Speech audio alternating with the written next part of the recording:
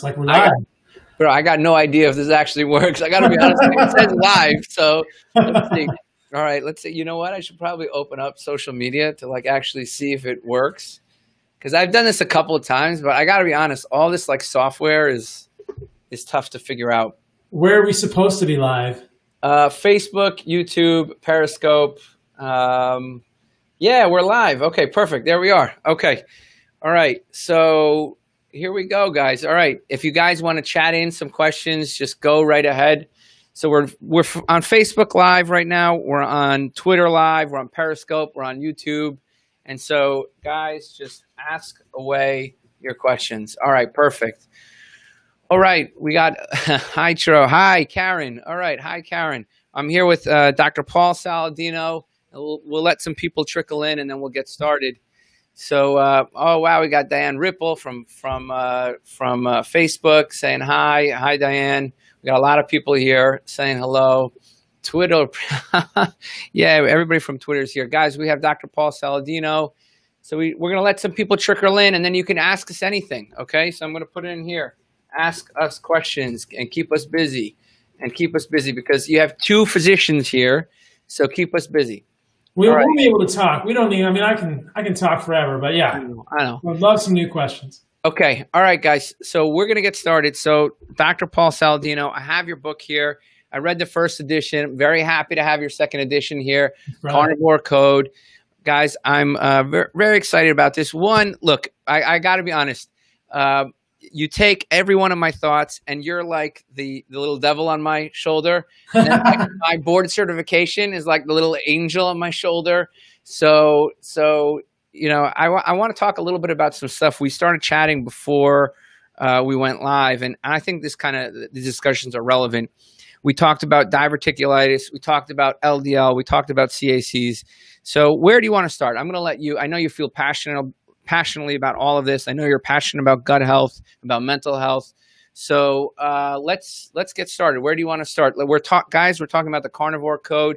The second edition is out, and this is Dr. Paul Saladino's book for the foreword by Mark Sisson. Excellent book, sitting right on my coffee table. So if you're one of my patients, when you come in, you'll get a chance to read it and then buy it. All right. So let's start. What do you want to talk about? How are you doing, first of all? I'm doing great. So before we jumped on, we were talking about something that I think is a great starting point and jumping off point. So I just started a company called Heart and Soil. We do desiccated organ supplements. And as part of that company, I answer emails from people with questions. And a lot of the questions I get, it's an incredible, Tro, how many questions I get from people who are saying things like, I am in the hospital with diverticulitis, and my physician says red meat causes this. I got one today. I have prostatic hypertrophy. I have a PSA of 10, and my physician says red meat causes this. And it just makes me think that the work that you are doing and the work that I am doing is very important, because this is misinformation at the highest level. There is absolutely no data that this completely evolutionarily consistent food of red meat and organs, I would argue that two of the most healthy foods on the planet, two of the most evolutionarily consistent foods we've ever eaten as humans, are harming humans in any way, shape, or form. But mainstream medicine, in every hospital, in every clinic across the country, right now, today, on Monday, yesterday, on Thursday, there are physicians telling patients to stop eating red meat based on epidemiology or observational evidence with no actual interventional evidence to really support this, to corroborate this. And the problem is that when people eat less meat and organs, and we've realized this over the last 70 years, they eat more carbohydrates and more processed oils and more processed sugars.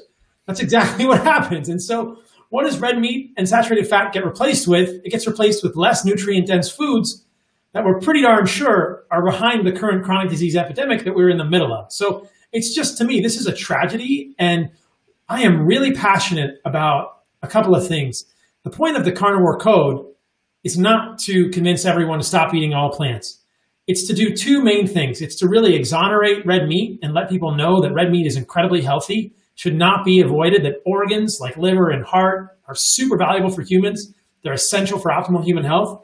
And that the reason they've been vilified is based on really, really bad science, including these in our diets, the diets of our children. It's critical for their health, for our optimal health long-term. And number two, with the Carnivore Code, to kind of create this spectrum of plant toxicity, let people know that plants don't want to get eaten. They have toxins. Some people are more sensitive than others. But more than ever, I think that first point is so important to emphasize. And I see this in these emails from Heart and Soil all the time. We are all being told that every single disease under the sun, from heart disease, and we can talk about LDL and CAC, coronary artery calcium scores, every disease under the sun is caused by red meat. And I think nothing could be further from the truth. And it's very important for people to know the truth, which is the reality of what we believe is really causing chronic disease. And this is what's going to change where we're going, because the striking fact is that humans are eating less red meat today than they were 60 years ago. But our population is way sicker. So if red meat is really causing the problem, why is that? And there's so many other lines of evidence we can go down. But that's just so tragic to me that people are just being told this bad information and red meat is always the villain, when in fact it's the most nutritious food we could possibly eat, along with organs like liver and heart. Look, you're preaching to the choir. I think meat is essential, and certainly the concept of what does it replace, right? What will replace the absence of meat? And it certainly will be junk food. Right. Okay. And if you're sitting there eating your plants and they're whole plants and you have a very healthy life, you feel great and your hormones aren't tanking, that's great for you. But certainly I agree with you. I don't see a real food, carnivore, animal-based diet as a significant issue to most chronic diseases that we face. Now, one of the things you touched upon that I want to talk about a little bit is the average physician's inability to interpret LDL. And I want to talk about this because, I've delved into the research and I'm at the point where I'm thinking about doing a lipidology fellowship, because I'm just so tired of it. We just published a study with severe hypertriglyceridemia. I don't know if you take a look at it. We'll soon be publishing a study on LDL lowering without adjusting saturated fat at all. Okay, lowering LDL by hundreds of points without adjusting saturated fat intake at all. And the reason why we're able to do that is because we looked into the literature. What drives LDL? And so I want to talk about this a little bit, because do you think that the hyperlipidemia, the high cholesterol of metabolic syndrome, do you think that's the same entity as your LDL being, I think, 500 I saw, my LDL being 250, countless other people who are lean or have been doing low carb and are fat adapted and eating infrequently? Is that the same hyperlipidemia? And does it matter? Is there a distinction, or are they all, should we look at it like the medical convention that says these are all the same and high LDL means you're going to die of stroke and heart attack, or is there a difference? And I want to hear your thought process on that. There's absolutely a difference, and I talk about this in the book. There's nothing similar about them in any way, shape, or form. This is my real big beef with Western medicine, no pun intended. It's completely myopic. They only look at LDL in a vacuum, and this is what I say in the book. LDL must be interpreted in the context of insulin sensitivity and metabolic health. And for physicians to just look at LDL is so limited in their view. If you look at even the epidemiology, like the Framingham study, like I do in the book, and you stratify the Framingham data you look at LDL versus coronary artery disease risk, and you stratify that by HDL, which may give you a third variable that gives you a sense of insulin sensitivity and metabolic health, you see completely different outcomes. You see that as the HDL goes up, and in the highest HDL quartile, HDL of greater than 45, which most of us metabolically people have, there is really no relation between LDL and cardiovascular disease. And this is even an observational study. So there's clearly a difference. Clinically, I see it. In literature research, I see it. There's a huge difference between LDL that rises in the setting of ketogenic diets, low-carb diets, fasting, or diets high in saturated fat, like my diet, and I imagine your diet is, from metabolic dyslipidemia. And it's so myopic for physicians to not see that, because it's called metabolic dyslipidemia. It's not called metabolic hyper-LDLemia. I don't think they know. I got to be honest, Paul, I don't think they know. I was on a thread with 15 brilliant cardiologists. I mean, these people are brilliant. And they're presenting a case of a 40-year-old. Okay, I know you're not far from 40. I'm 40. Triathlete, right? A triathlete. I'm past 40. A 40-year-old, with a triathlete, very lean, body fat under 15%, who presents with a high LDL of 200. Okay, and that's fairly high for the modern standards. And he had a non-zero CAC, which wasn't really evaluated, but it was non-zero. And for 43, That's at the higher percentile. That's like at the 75th or 80th percentile for men. Okay. And the answer was emphatically, yes, yes, yes, give them statins. Okay. And I understand their viewpoint that to them, that's a familial hypercholesterolemia. I understand why they would say that. But I posed the question, do you all know what's driving this? That was it. That was my question. Do you all know what is driving this? And the answers I got were, no, we don't know. Does it matter? Statin, statin, statin. And so, I want to talk a little bit about, I presented data to them of one patient of mine. And in fact, we have a case series pending of several patients of LDL reduction of 390 without ever touching saturated fat intake. And nobody asked one question. The world's smartest cardiologists are presented with a 390 drop in LDL, and not one of them asked the question, and not one of them cared to understand the etiology, what's driving that LDL. And so I got very discouraged. So I wanted to get your opinion about this. I know it's recent to me. Maybe you didn't catch it. I didn't make a big deal out of it. But I just thought to myself, like, what is the state of our medicine that nobody cares anymore? I don't know, man. I don't know. I think that I don't know if it's just hyper litigation and people are just saying, hey, statin is what we've been told to do. Statin is the safe thing to do. And the pharmaceutical companies are just really, really good at downplaying the amount of side effects. I don't know what you see in clinic. When I worked for 4 years as a PA in cardiology, I saw so much myalgia, so much memory loss, so much libido problems with statins. I mean, the statin side effects are massive and they're way underplayed in the studies because of the way they structure those studies. So I think that there's just a real amnesia and purposeful ostrich syndrome, sticking their head in the sand with regard to actual mechanisms around lipids. But let's just be clear for everyone here so they know the backstory. We talked about this a little before the podcast. My father, at my age of 43, had a heart attack. He had an angioplasty. I have a family history of heart disease that's accelerated and early. So my pretest probability of having a positive CAC scan at 43 is pretty high. It's moderate. With an LDL of 500, right? And that's the other thing. My LDL, my most recent LDL was 533 milligrams per deciliter. Not to be myopic, let's take about the rest of my lipids. My HDL was 80, my triglycerides were 108, my particle count was greater than 3,500 nanomole per liter, and my HDL size is 24.7 nanometers, which is the LDL size, 24.7 nanometers, which is one of the biggest LDL particles I've ever seen. But when I saw that LDL of 533, I thought, that's a big LDL. I should get a CAC just to prove to people. My CAC score is 0. So my pretest probability was, pretty moderate, and my CAC score is 0. I'm curious, did you get FH? So we have a question about FH test, familial hyperlipidemia. I don't have it. Carnivore diet. You did the 7 gene and you're negative? I'm negative, and I know I don't have FH also because I have lipid panels going back to when I was in medical school, years ago. Okay, yeah. I had LDLs that were 100 or 90, so I don't have FH. So that's the thing. Now, if we presented a cardiologist with this data, they'd say 533, that's very high. Your dad had a MI at a young age. You need to take a statin. And they'll never ask the question, why is it going up? Why is it going up? Yes, so we have an interesting question right here from somebody somewhere. It looks like it's Mike. He's saying, any thoughts on FH and carnivore diet? Again, this is not medical advice, guys. Just realize that. But, Paul, I think this is a good question for you. What do you think about FH and carnivore diet? Right. So there are multiple polymorphisms that can result in FH. There's over 2,000. And the 4 FH polymorphisms that I think are problematic are the ones that involve LDL metabolism. So you've got ApoB, you've got LDL receptor, you've got PCSK9. I think there's another one. Those are problematic. So there's FH is a heterogeneous condition. There are some people with FH who get atherosclerosis and heart disease at the same rate as other people who don't have FH. And there are other people who seem to have accelerated atherosclerosis with FH. So I think it all has to do with how the LDL is being metabolized. I've talked to Dave Feldman a lot about this. I think one of the things we know very importantly is that atherosclerosis proceeds more rapidly in the setting of metabolic dysfunction.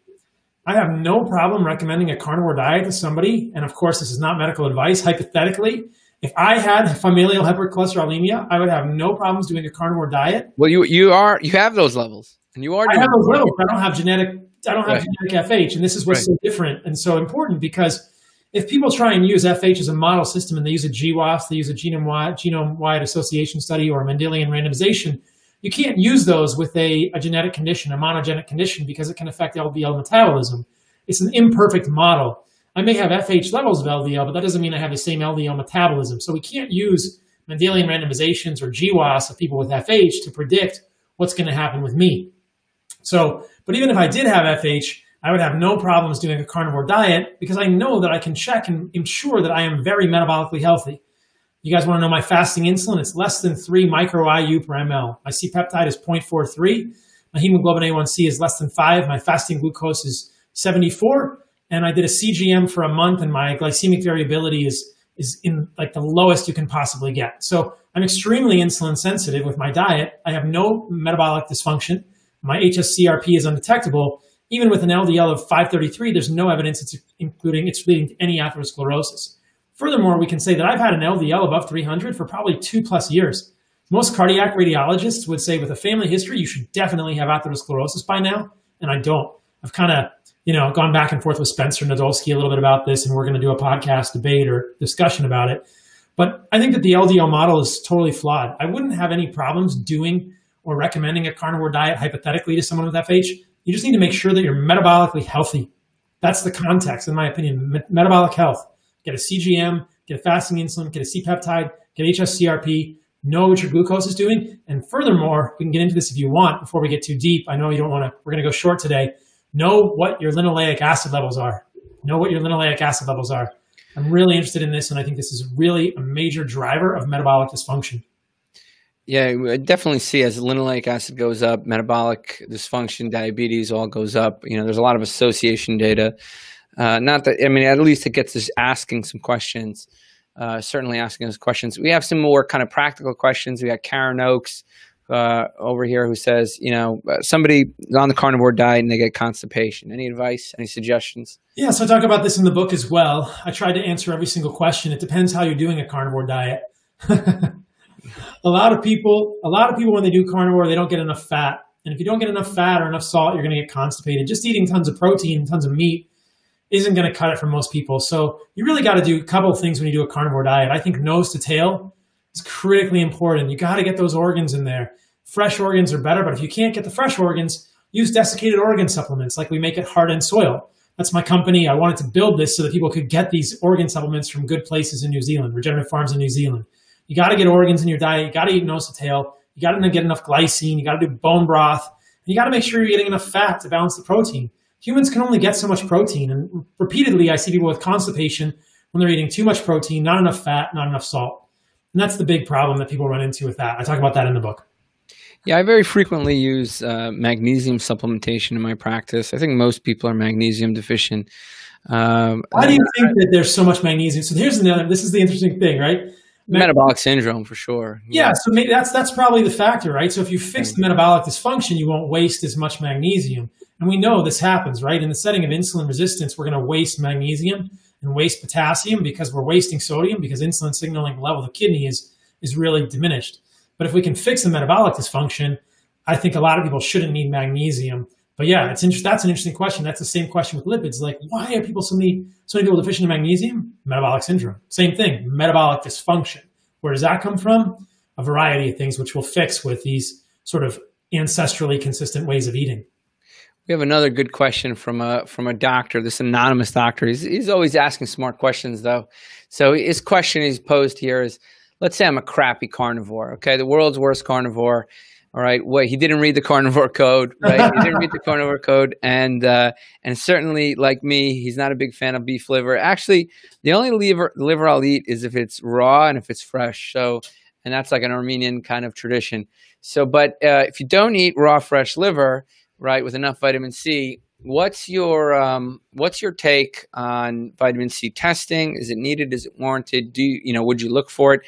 I've seen very rarely on people. Let's say I'm going to give my clinical, if I had to back of the envelope number, maybe 3% of all keto carnivore patients that I've seen have a low vitamin C level of 0.1 or less. So, and that's rare. It's very rare. In one case, in a patient who had gastric sleeve, came to me with chronic dieting and then had just started keto on her own. I saw very low vitamin C and some symptoms, but I haven't really seen at least the phenotype of low vitamin C. I've seen the low lab value on occasion, but never really the manifestations of it. So any advice on that? Yeah. So in the book, I talk about the studies from the 1940s showing that 10 milligrams of vitamin C is enough to fix scurvy. I think that if you're worried about more clinical markers, you can check lipid peroxides, you can check 8-hydroxy-2-deoxyguanosine, you can check things like, malondialdehyde or F2-isoprostane. If all those are normal and they're getting a moderate amount of vitamin C, I don't think there's a problem and they don't have clinical signs and symptoms of scurvy. I don't supplement with vitamin C. I don't have a problem with people supplementing with vitamin C. I have a little bit of concern about megadosing with vitamin C, which would be anything, in my opinion, above 1,000 milligrams a day. But, if you want to take some vitamin C, that's fine. I think you bring up a great point, and this anonymous masked physician brings up a great point. In any crappy diet, you could easily get a deficiency of all kinds of things. A crappy vegan diet, you could get a deficiency of all kinds of things. A crappy omnivore diet, you can get a deficiency in riboflavin and folate. If you can't eat liver, do the desiccated supplements like we're talking about. And if you're worried about vitamin C, check your level and check the other downstream messengers of vitamin C. Because what do we want vitamin C to do? We want it to serve some sort of an antioxidant role in regenerating glutathione and vitamin E at the aqueous interface with the membrane and prevent, scurvy from happening. So those things are easily testable. And I have no problem with moderate supplementation if don't think you're getting enough. But I do think that theoretically and ancestrally, it's pretty easy to get a pretty good amount of vitamin C, enough physiologically to be optimal with fresh meat and organs in your diet. It's just some interesting questions coming in. A lot of more questions on the carnivore diet. Here's a practical one.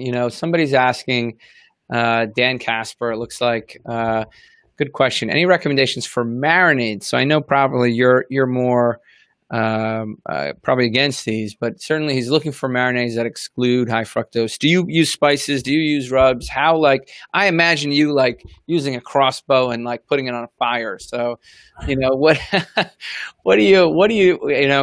eat your food? What are you eating usually? So what I like to do with my meat is I like affordable stew meat. You can get grass-fed, grass-finished stew meat from Belcampo or White Oak Pastures for $10 or $8 a pound. I make bone broth a few times a week with end bones and has a lot of good collagen in it. And I'll blanch my meat. I don't even cook my meat in hot temperatures anymore. I've been doing this kind of extended experiment. I'm really fascinated by how few of the polycyclic aromatic hydrocarbons and heterocyclic amines I can get. So you can just blanch your meat. I just boil the bone broth, throw the meat in there for a minute, and you blanch it. And it's cooked and it tastes good. And you're not exposing it to any heat on the pan. You basically make no polycyclic aromatic hydrocarbons or heterocyclic amines. That's how I do it. I'll eat a grilled steak every once in a while, but it's not become the norm for me anymore. So I'm kind of curious about this, how harmful they are for humans. I think we know that huge amounts are probably not great. We can probably process some. The thing I'd be careful about with marinades is the oil you're marinating a steak in. I think if I'm happy you're eating a steak, please do not use vegetable oil. Please do not use corn, canola, soy, safflower, soybean, or any of these crappy oils. Rapeseed. If you want to use olive, you better make sure it's not cut with vegetable oil because the majority of olive oil is cut with vegetable oil. If you want to use avocado oil, the majority of that is cut with vegetable oil too. So I just feel like the easiest way to get a steak, either throw it on the grill, blanch it, and throw some salt on it, and there you go. If you can tolerate spices and rubs, do it. But I'm going to tell you this, people aren't excited about it. In the book, I talk about black pepper. Black pepper inhibits UDP glucuronidyltransferase, which is a phase 2 detoxification enzyme. And phase 2 detoxification enzymes are also involved in detoxifying oxalams, which are the oxidative products of linoleic acid metabolism. So if we go using a whole bunch of spices and plant foods that inhibit phase 2 detoxification, we're going to inhibit glucuronidation of compounds your body wants to get rid of, and you're going to inhibit metabolism of oxalams, oxidative products of linoleic acid metabolism. So tons of spices, just be careful of that. I try to keep it simple. I'm not a fan of the capsicum spices like chilies and stuff because there's pretty compelling cell culture data to suggest they change transepithelial gradients and may cause leaky gut. They look harmful to us. And clinically, we see that with people who have immunologic reactions to nightshade vegetables. So I would say, keep it simple. The steak is beautiful. The steak is delicious. If you can tolerate rosemary or the leaf spices, those are probably less toxic than the seed spices. Please don't use vegetable oil when you marinate. I think you bring up some interesting things here because you hear this in the vegan circles. I pay very close attention to my whole food, plant-based colleagues. I think some of them are very lifestyle focused. And so I'm always very interested when people are focusing on lifestyle. And so one of the things they bring up is this high temperature cooking, and the fact that you're also on board with that and kind of thinking about that is interesting. There's some pretty compelling association data out of Israel showing that high temperature cooking is probably associated with a decreased mortality. So I'm on board with you. I think probably stewing meats, slow cooking meats, bone broth. I think that type of cooking is probably healthier.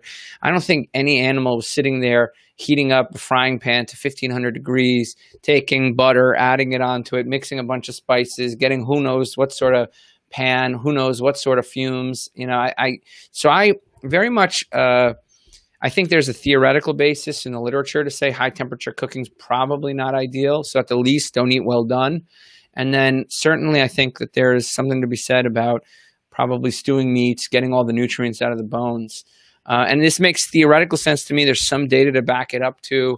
And I find that it's probably the environmental exposures even are probably going to be much less.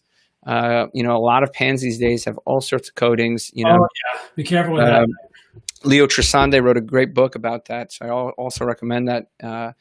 So that's some great things here. We got a couple of other questions here. You just mentioned before we move on that high temperature cooking of anything creates these products. So high temperature cooking of plants, roasting coffee creates heterocyclic amines, polycyclic aromatic hydrocarbons. High temperature cooking of both plants and animal foods creates these compounds. So it's not just animal foods, it's plant foods too. When you brown toast, you're creating a lot of the same compounds. So it's a question of how well adapted humans are to detoxify these and how many we can actually detoxify in our life. So animal foods are what it gets blamed on a lot, but actually they're in the plant foods too. It's one of the reasons I have concerns about roasted seeds and nuts, and even some of my concerns around coffee are related to this. It's burned seeds. So. Yeah, that's absolutely right. I didn't even consider that. Certainly, those things are all burnt and we're ingesting them. In the crunchy fries and the crispy potato chips, right? Probably more of the same thing. Here's a question about supplementation. Went on a carnivore. When is it a supplement needed? Is a supplement needed? How long have you been strict carnivore? What's your, that's a good question. What does your diet look like? Besides the stews and the meats, like what's the worst it gets? Okay. And I'm going to be honest. The worst it gets for me is nuts and dark chocolate. The worst it gets for me is like every now and then, if I'm having a ice cream, I'm a food addict. So for me, it's like, how do I stay away from the ice cream? Right. So for me, it's like protein shakes or something like that. Every now and then I'll rip something like that out. What does Paul Saladino look like when he's like, I can't freaking do this nose to tail anymore? Or, what happened? Does that exist? It doesn't, man. It doesn't. I think that I understand that it does for some people. I'm just wired differently, man. I don't do it. It's not worth it to me. I don't like the way I feel. I really like staying steady. I think discipline is freedom. And it's not hard for me to refuse cookies. Not hard for me to refuse junk food. I don't eat junk food. I avoid it like the plague. So I eat pretty much the same thing every day. I love it. Like I said, this is a great question about supplementation. If you go to the website, heartandsoilsupplements.com, on the About Us page, you can find a video of how I eat in a day. So I filmed exactly what I eat in a day. And it's grass-fed beef twice a day. It's organs twice a day. I've been incorporating some honey in my diet. We can talk about that. It's bone broth every day. I eat bones. When you make the bone broth, the bones become soft. You can eat them. Calcium, silica, boron in the bones. So basically, I'm just kind of an animal-based diet guy. I've been strictly carnivore for 2 years. Some people say honey's not carnivore, and I say honey's definitely carnivore. That's an animal-based thing, man. Bees made that. Bees made that out of plant stuff. So, I think of honey as a carnivore carb if you want to use it. So, but I've been strictly animal-based for over 2 years now. And when you think about it, do you feel better with the honey? Do you feel better with the honey versus without the honey? I'm just curious. Before workouts, stuff like that. Do you periodize with the honey? I do the honey right now twice a day with meals. I don't do a ton. I think I'll do. How long have you been doing that? 5 months. 5 months. And when was the last LDL you checked? I checked the LDL just 2 weeks ago. 2 weeks ago, and same high level, 500. Yeah, 533. I'm surprised with periodizing. How much honey are you taking? Because we've seen what's that? 100 grams a day. 100 grams? Wow. Okay, so that's how many carbohydrates? That's like 100 grams of carbs, right? 85 or 90, yeah. Yeah, so that's actually, I'm surprised the LDL didn't come down. You must be working out a lot then, I'm I guessing, mean, right?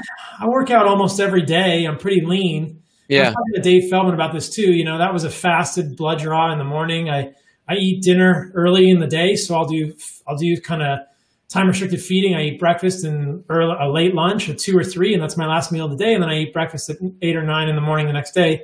When I got that blood work done, it was probably 9 or 10 in the morning. I'd probably been fasted for 15 or 16 hours. I'm surprised with 100 grams that you're still getting to, getting to that high of an LDL. Usually we found with carb periodization, you must be super, like how much would you say you work out a day? I'm just curious. I mean, not a crazy amount, man. I'll work out like 40, 45 minutes a day, but it's nothing crazy. I throw around kettlebells. I hit the punching bag. I jump around a little bit. I do the battle ropes. I mean, I'm not like crazy CrossFitter. I got to write books. I like doing this stuff too. I mean, I'm pretty fit, but yeah. Yeah. Because we've seen with carb periodization of even 100 grams of carbohydrate, okay, just like 50 to 100 grams of carbohydrate split up once or twice a day, that the LDL really comes down. It was crazy. I'm going to repeat another one. We'll see this week. I just drew another LDL today. Yeah, it took about 6 months on carb periodization to come down from like 600-700 down to under 200. But certainly you're not going to feel as great, right, if the triglycerides aren't being shuttled around, right? So that's the thing. When the LDL drops down, usually people feel a lot worse. Yeah, I mean, I feel great.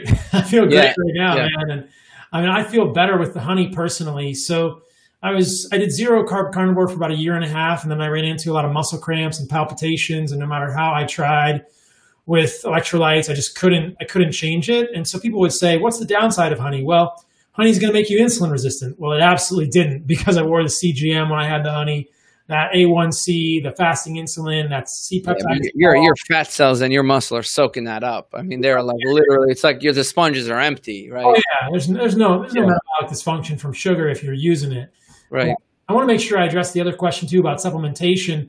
I think if you're eating nose to tail, you don't need supplementation. And people will say, well, you have a supplement company. And the reason I created a supplement company with the nose to tail organ meats was that a lot of people won't eat the organs. You'll only eat liver when it's fresh or raw. So I think that, and the supplements that we make, the desiccated organ supplements, are food. They're not supplements. They're real food. They're like low temperature dehydrated into pills. So I think that if you can't get the organs, get fresh organs. If you can't do that, consider desiccated supplements. If you're getting nose to tail, you're getting glycine, collagen, bone broth, and you're eating organs and bones, you don't need supplements on a carnivore diet. I don't take any supplements. I wanted to talk a little bit about one thing while I got you here, because I noticed, a lot of times we recommend as a hedge multivitamins when people are restricting. And if you've looked at any of these multivitamins, they are just packed with all sorts of crap. I mean, they're literally put sugar, cornstarch, beeswax, soybean oil, and I've seen everything. And this is from the highest quality down to the lowest quality, or they put DHA in some of them now, right? And they claim they have fish oil or whatever, EPA, but they're trying to put this in, and then you can literally smell that it's rancid. So I'm just curious, what's your take on, I mean, I know this is a competitor to you, but I find a hard time finding quality supplements, even like the people who are doing protein powders and stuff like that. It's always cut with heavy metals, and, it's a really tough to get like a good quality product. I agree completely. Yeah. When I see clients, I take them off all that stuff. And you think about it, like, let's just do the back of the envelope, or do the math. Let's just really do the granular math. Like, what are we worried about people being deficient in if they're eating liver and meat and glycine, like zinc, selenium, manganese, boron, copper? Like, it's all there. Every single B vitamin is there. Like anserine, taurine, carnitine, choline, K2. It's all there. There's nothing. I can read the back of a multivitamin and tell you every single food, every single organ and meat, and that's going to have that in it. Like, there's nothing in that multivitamin you can't get eating nose to tail, which is why I think that's so important. Like, people say boron's in bones, silica's in bones, manganese, that's in bones and liver. Like, there's nothing in, manganese is also really high in tripe and stomach. And so this is a fascinating question that I've asked over and over, and I ask in the book, like, what are we worried about people being deficient in? I see people on like zinc supplements and they're doing a carnivore the think that's the last thing you need. Your zinc is amazing. You definitely don't need B12. If you're eating liver and heart. You're going to get tons of riboflavin and folate. You don't want to do dirty carnivore. You don't want to do just muscle meat, because I see people with folate deficiencies all the time from that. Yeah, I'd say folate, honestly, I can't tell you how many prenatals we've recommended, because folate and vitamin C and D3 are like, people are coming into me, you're probably getting the super optimization people, but we have, food addicts and metabolic syndrome galore, right? And I know we're tight for time, but vitamin D, folate, and vitamin C on people who've tried to do keto. That is what I'm seeing. Sure. That is what I'm seeing. So absolutely. So we got a shout out from a cardiothoracic surgeon who is showing you some love right here. So that's actually really nice. Dr. Philip Ovadia. Maybe we'll get them all on one day and all of us can have a little chit chat. So any parting words before everybody heads out? I know we had a 7:30 kind of cutoff here. My 3 kids are dying to see me. Again, we're talking about the Carnivore Code, Paul Saladino's book. If you don't have it, go get it. He's got an audio book. So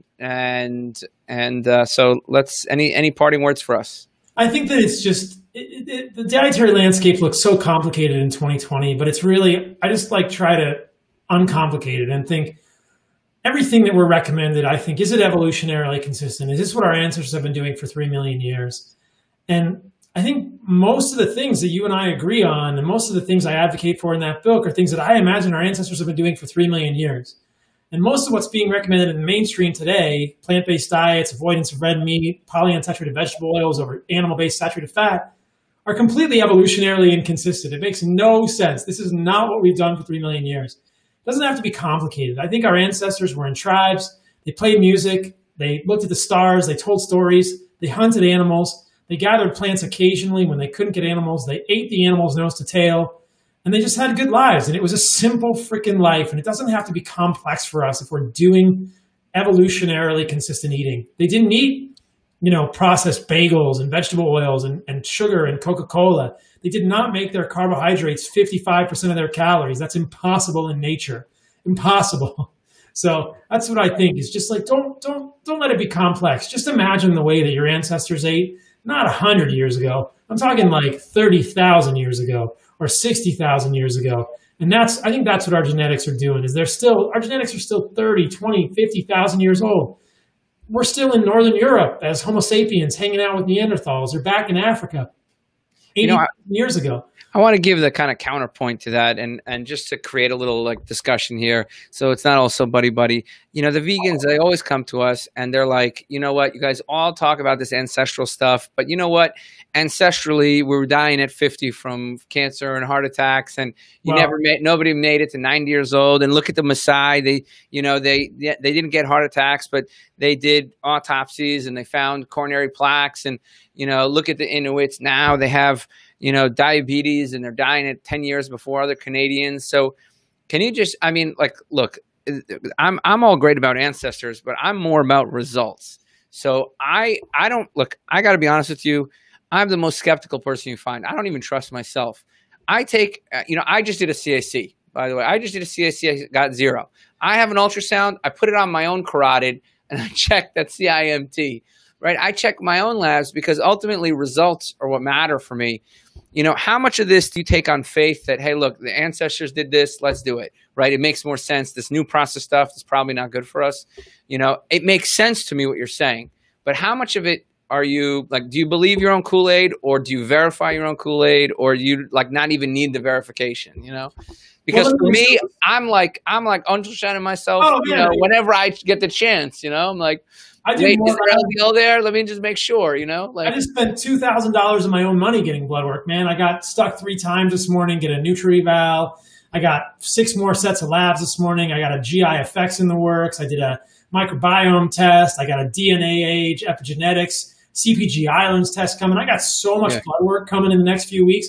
I love testing the heck out of myself. I think it makes for great content, and I want to make sure that I'm doing the right things. And I have been testing, let's just say, the shit out of myself for the last 2 years. Yeah. I probably had 10 CRPs and 8 testosterones. And any one of them over 0.5? I'm curious. My CRPs? Yeah, any one of them over 0.5? I had one over 1.5. I had one of 1.7 on a Monday after I did the worst workout of my life, and I literally had bruising on my muscles from tearing. But 7 out of the 8 have been less than 0.3. and these are HSCRPs. So yeah, so very low inflammation. Very low inflammation. Yeah, and I've done this with lipid peroxides and 8-hydroxy, 2-deoxyguanosine. But let me just answer those other devil's advocate points that you suggested. When people talk about our ancestors and they say they died early, that's really skewed by the infant mortality. We know that. If you look at indigenous hunter-gatherers, if they made it to 50, they made it to 80. If they made it to 15, they made it to 80. Generally speaking, yeah. This is called squaring of the mortality curve. They don't have chronic disease, and for any plant-based advocate to say that indigenous people die of cancer or any chronic disease, that's false. That's not happening. And to compare modern Inuits to Canadians is crazy, because modern Inuits are, being fed corn and, corn oil and alcohol. How do you reconcile the Maasai? Because I have my theory and I want to discuss it. I know we got like 3 minutes left, but let's. I know you got to head out too. But tell me, how do you reconcile the Maasai, the autopsies and the Maasai? Because I want to tell you how I got it, but I want to hear your thoughts first. So the Maasai are very interesting, and so what I have heard about the Maasai that's compelling is that in the Maasai, the males are the warrior class. And they get out of the warrior class when they're 40 years old. And so the warrior class eats meat and milk and blood. And that's all they eat when they're in the warrior class. But once they get out of the warrior class, they eat everything. They eat grains and sugar. And I think those studies were done by George Mann in the 1940s and 1950s when the non-warrior class Maasai had access to processed food. So if you look at the Maasai, like the warrior class Maasai, I don't think any of those autopsies were on anyone in the warrior class. They were not on people actually eating milk and meat and blood. They were on semi-westernized Maasai. The other thing I'll say about atherosclerosis is that there's a lot of compelling data here. This is a really interesting problem or question. Did you know that all placental mammals develop atherosclerosis to some degree? So I think that there's a possibility that atherosclerosis is some degree of arterial repair. And they're just like we think, like wrinkles, right? Like everybody develops wrinkles, right? They go away, it might resolve, because just like we're thinking LDL, high LDL in the setting of a low carb or a carnivore or high saturated fat diet might be different than metabolic dyslipidemia.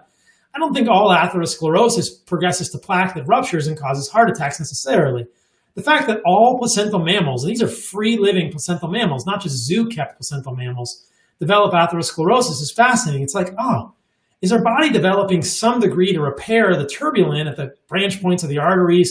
Is everybody's artery at some point going to get denuded at the level of the endothelium and you need some level of repair? Possibly. Now, is that on a continuum? And in some people with metabolic dysfunction, does that get out of control, form a real atheroma, which then ruptures and forms a plaque? So those are the 2 points I have about the Maasai.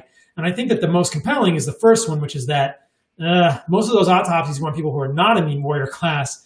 And we need to be very careful, like what were they actually eating? There was some degree there, but I think that it's not the same diet that they're touted for. Yeah. So we're going to end off here. Listen, I can't thank you enough. I can't wait to finish reading the book. It's been marvelous so far. Everybody, it's the Carnivore Code. And listen, we got one last statement here. Saladino must attend Low Carb New York 2021. We had to cancel 2020. Can we get a firm commitment from you for Low Carb New York? There, brother. When is it? Okay, well, no, it's not set yet. We had to cancel Low Carb New York 2020 because of COVID. It was set for July. So we haven't set a date yet for 2021. But this anonymous bright doctor is always kind of asking smart questions. He's putting this out there. So do we have a firm commitment from Paul Saladino for 2021? Yeah, for sure. Perfect. All right. You guys heard it here. All right. Any other parting? If people want to find you, how do they get you? The best place to find me is at heartandsoilsupplements.com. That's the desiccated organ supplements we make. All my podcasts are there. My blog is there. You can email me through there and I'll answer questions if I can get back to you. And then the book is thecarnivorecodebook.com. And on socials, I'm at carnivoremd.com or at carnivoremd. All right, guys. Thank you so much. Thank you, Paul Saladino. Thanks, brother. Dr. Paul Saladino, this is awesome. We'll catch up again. When you're in New York, you gotta hit me up. I can't wait. All right.